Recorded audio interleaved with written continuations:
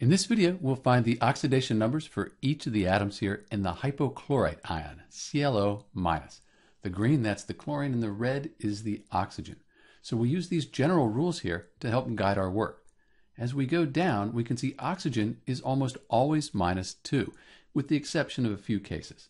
So let's put our -2 here for our oxygen, and then looking underneath that, chlorine, which is in group 17, it has a -1 oxidation number, except when it's bonded to certain elements, and one of them is the oxygen here.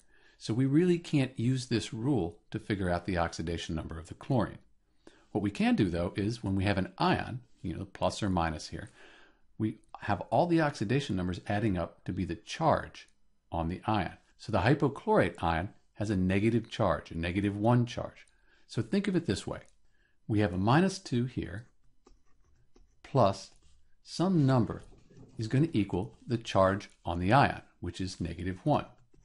So -2 plus a +1, that would equal -1. That means the oxidation number here for the chlorine, that should be +1. And if we add these up, we get the -1, which is the charge on the entire ion. So to recap, we found the oxidation number for the elements we knew, the oxygen here, and then we used that information along with the charge on the total ion to figure out the oxidation number for the element we didn't know, the chlorine. This is Dr. B with the oxidation numbers for each of the atoms here in ClO- hypochlorite. Thanks for watching.